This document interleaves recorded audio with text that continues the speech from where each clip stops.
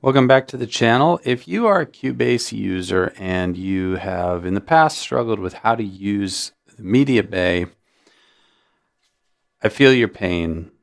I've been a Cubase user for ages. I think I've been using Cubase so long that I know every feature inside out. I've given them all a try, and some features just have not lived up to my expectations, and one of them is the MediaBay. But please hear me out here, because what I'm going to outline in the next 5-10 minutes in this video is a way that composers can use MediaBay in Cubase to collect your ideas, to make them easily accessible and organize them, right, by things like genre, what the role they play in the music, and actually turn MediaBay into essentially part of your compositional workflow. This is something that I've been trying to develop for a long time, and I feel like it's ready for prime time in terms of sharing it with you guys here on my channel. So the main goal for me, if you share, so you can ascertain, does this video pertain to you? Main goal for me is fast music production. I aim to produce 2 minutes of music, a draft, in about an hour. And in order to do that, I have to be able to compile my ideas very quickly and organize them into a form or structure. And I need to spend very little time on things like connecting up instruments and worrying about MIDI channels. All of that gets resolved with this approach. There are a few settings you need to set in Cubase. There are a couple of considerations about how this MediaBay export process constrains you to using MIDI and instrument tracks, for example. I'm going to talk all about that. And there are some unintuitive aspects to how one needs to go about adding custom tags into MediaBay, but it can be done. I'm going to show you how that's all done. Okay, so let's get started. I don't like wasting time. Let me take myself off the camera. First things first, let's go up to our settings. Used to be called preferences. And we're going to go to MediaBay here, and we want to make sure that this Allow Editing in Results list is checked. That is going to be important if you want to follow along with what I'm doing. So hit Apply and then hit OK. Now I've got two things here that I'm going to use in my demo. One is this little piano motif, and let's just play that. Okay, very simple. Now in the background, if you are listening carefully, you're also hearing this little bass drum roll here. So that sounds like this. It's just a bass drum roll, orchestral bass drum. And this MIDI has some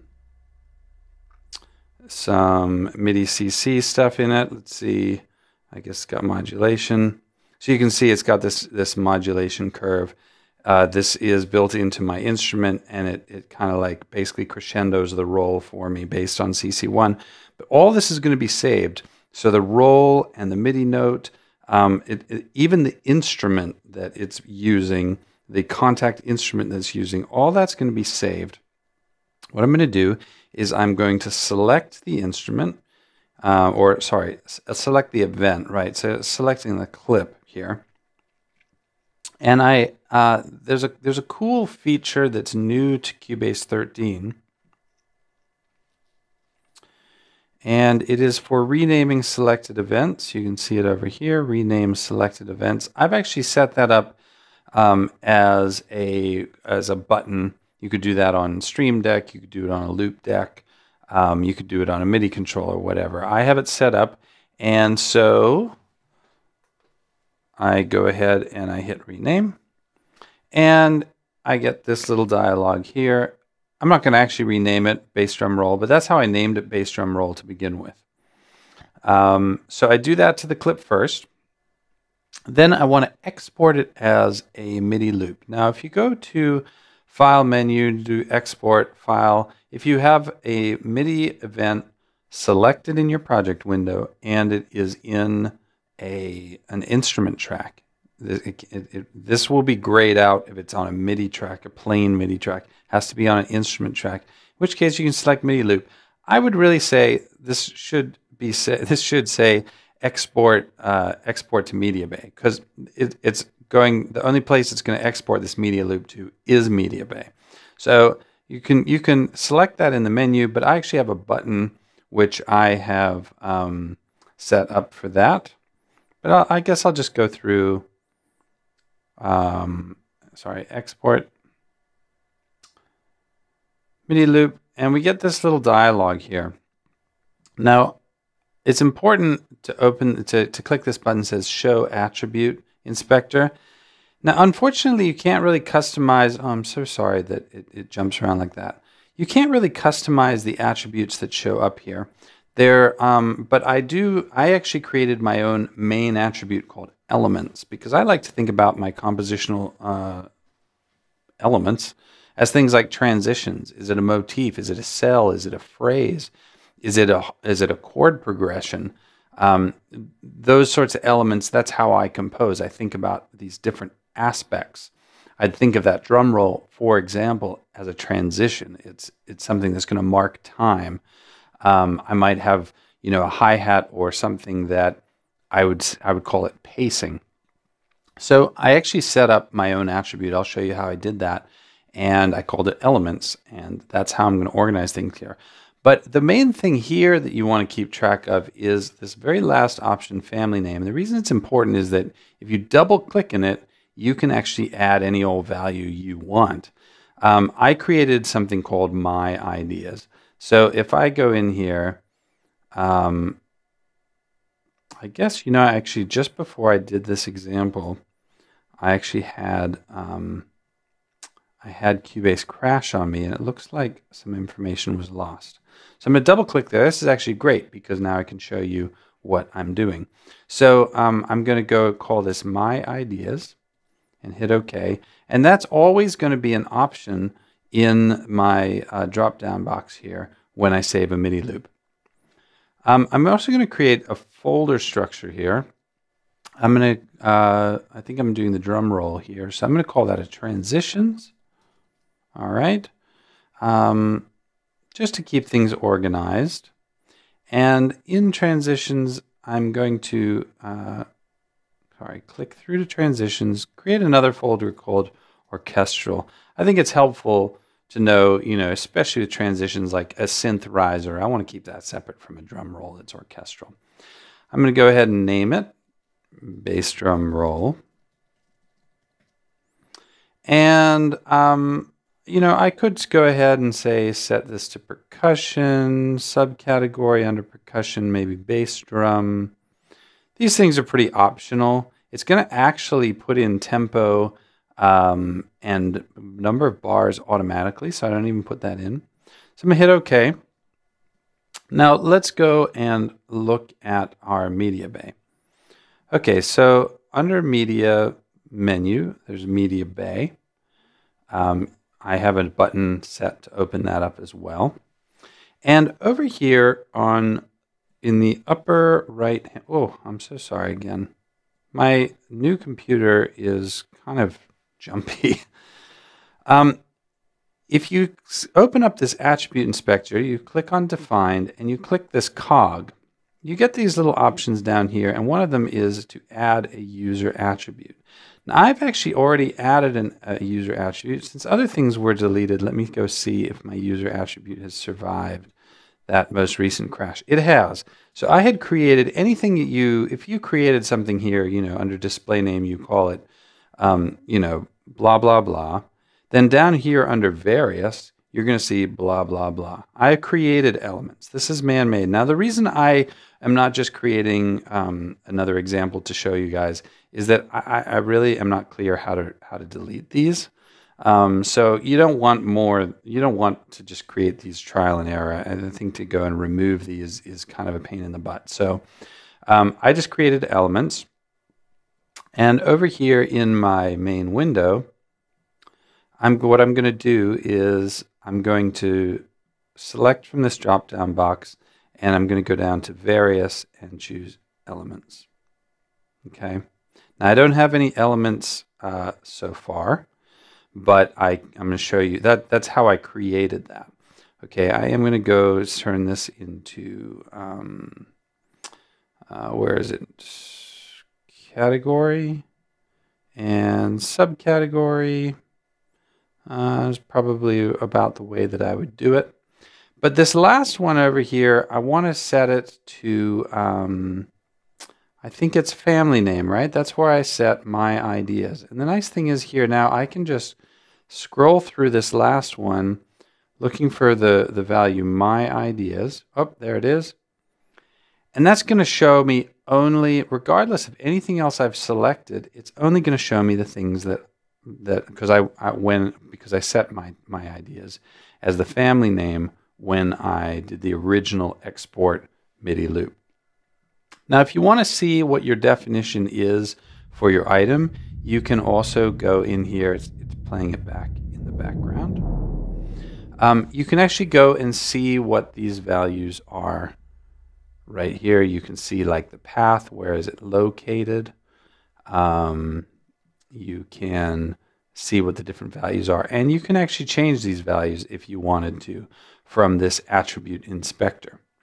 But mostly what I want to know is I want to be able to navigate back to this thing as a transition quickly from my attribute browser. So the way I'm going to do that is I need to actually add an attribute for element. So if I want to see element be one of these columns here, right? My new scroll all the way down here, this thing down here, various elements. If I want to see that in my columns here so that I can set a value for it, then what I need to do is I need to click up here, this little cog called Setup Result Columns, and I'm going to go to Various, and I'm going to add Elements. And that's going to, unfortunately, add it all the way at the end where I can't see it.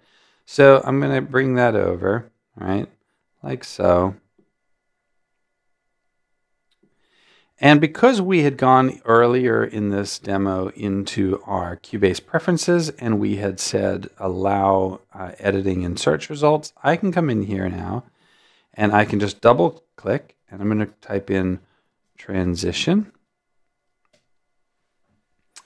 Right, let's see about, so what I'm going to do now is I'm going to just do a reset there. That only resets, this is the kind of thing that drives me crazy about MediaBay. That only resets these values up here. It does not reset these values down here. I mean, I think it's weird. You got one reset button here. They do different things. I don't know why, but whatever. That's not what we're talking about. So now I can see transitions here under my ideas. So anytime I have my ideas selected, I'm really only doing that in the event that I've got something new and I want to assign an element to it.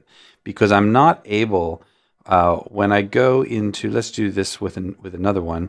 Say I grab this piano motif and I want to go ahead and export that to a MIDI loop. You're going to see there's really no way for me to make sure that one of these attributes here is my new element. I can't do that. So the best thing I can do, the only thing I can do, is select my ideas. And I'm going to go, let's say, up here to transitions. I'm going to create a new folder called Motifs. And inside Motifs, I don't know, maybe I'll say Moods, right? And I'm going to call this Pensive. And I'm going to set the character to piano, or sorry, category to piano. And that's all I'm going to do. I've got my ideas set down here. And so that my ideas really winds up being a main flag for me so that I can organize these things. So I go to MediaBay, open that up. And since if I undo transition, you can see now, because my ideas is selected, I've got both my original bass drum roll and pensive. I can, this is not a transition, so I'm going to double click and I'm going to say motif, right? Now if I do a refresh up here, I get motifs and transitions. Now the nice thing, one of the nice things about using MediaBay is that, let's say I'm in a new project and I want to go and I want to find some ideas. This is where I'm starting, let's say, at the beginning of my hour, and my goal is, okay, in the next hour, I'm going to produce a draft, and I'm looking for pensive, right? So what I'm going to do is open up MediaBay. I'm going to, I don't even have to have my ideas selected anymore. I've got elements here, and I can look right at my motifs. And I can be like, oh, I've got a pensive motif, you know, presumably, hopefully I'll have a bunch of different motifs. If I'm looking for transition, oh. So you can see the other categories that are selected here. But the most important for me is how I use the music, and that I can quickly open up MediaBay and I can access it. In order to do that, I need to set up the custom attribute, which I called elements. Again, a warning, don't just create those arbitrarily, because they as far as I can see, can't really be deleted easily. But then I open up MediaBay. I'm at the top of my hour, and I drag in a bunch of stuff. And you can see, if I just drag this pensive into a new track, let's say down here, it not only brings in the MIDI, right? And along with any, it would bring in any MIDI CC. It's going to bring in effects that are installed on the inspector over here. But it's also going to bring up this instrument. You know, this just happened to be the contact instrument that was loaded on the track when I saved it. It's going to load that up for me again. So it's going to play it back, and I'm going to hear it. And I'm going to immediately remember, oh yeah, I remember what I was thinking there. I remember what I was after.